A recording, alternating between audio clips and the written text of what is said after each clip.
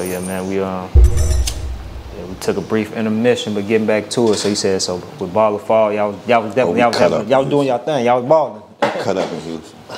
Houston will never forget selling with the fam gang. Fam girls too. It's a whole entourage, a whole collective. We cut up out there, bro. Man, you mentioned that.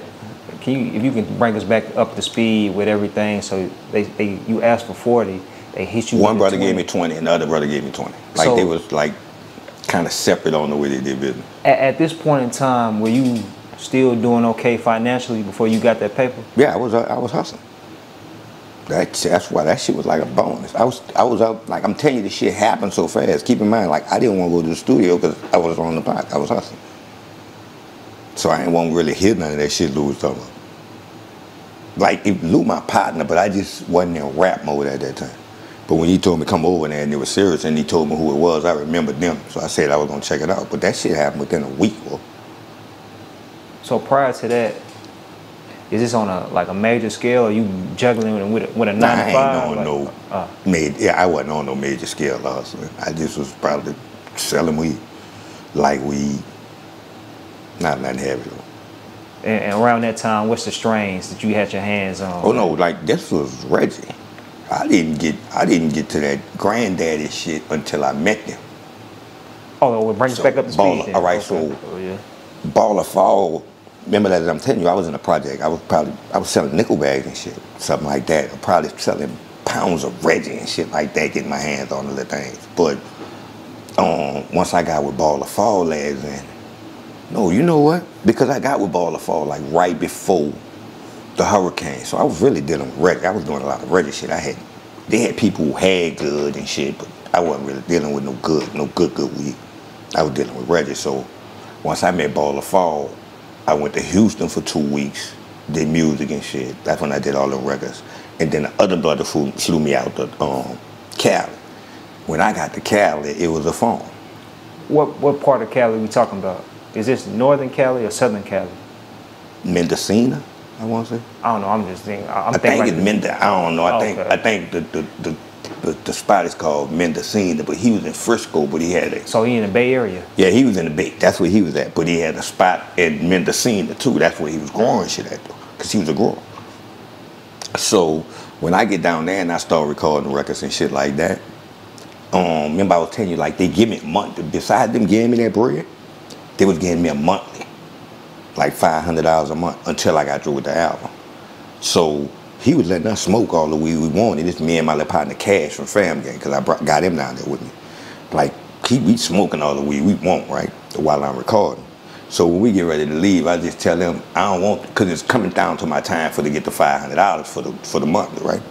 I'm like, I don't want the $500. How much them ounces cost? One day I just asked, how much they cost? Like $250. I said, shit, you ain't got to give me the $500. You could just give me 2 of them. He's like, all right. I put them in my pants and jumped on the plane. Me and Cash. This is 2 ounces of what? 2 ounces. This was Granddaddy. Yes. Real deal. And this is early in the game. What year was the hurricane? That's 04, 05. All right, 05, so this is... I think your album came out in 06. No, so this is, I hadn't already signed with them. This like 04, this late 04. Late 04, early 05. Because I remember, like, I didn't do records. Like, let's say when I did them Pimp C records and all that kind of stuff, I hadn't already been signed with them like a year. Like, we wasn't just doing music. We just was doing a lot of traveling and all that kind of shit and promoting the company and shit. But we wasn't really doing no music. So when I get out there, I flew back with the granddad and just start giving it away, giving it to my partners and all that kind of stuff. But the name OG don't come from like me being the OG. That shit come from weed. That's why people was calling me OG so young. But that was because I was fucking with soap, because I was bringing that good ass weed down.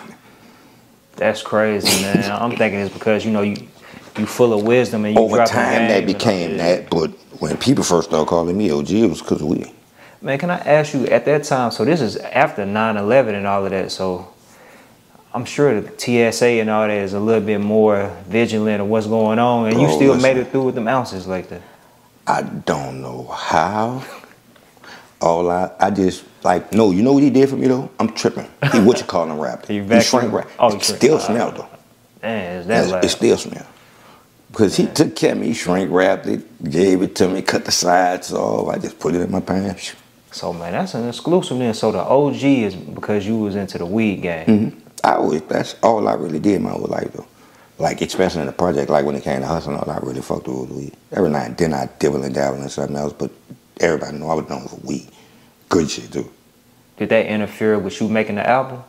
No, indeed. Like kind of juggling the two, where at first you just chiefing and you said giving it away. First I was chiefing it. Even when I was hustling with it, hell no, that shit had me inspired. I was ready to do music then, cause shit was rocking and rolling. Like, you know, once I was in a good space, I wasn't really into music at the time of going through things and shit like that. Or I couldn't afford to leave the streets to go do music if it wasn't paying me. At that time, I could be in the streets and do music, and then I had partners and shit like that.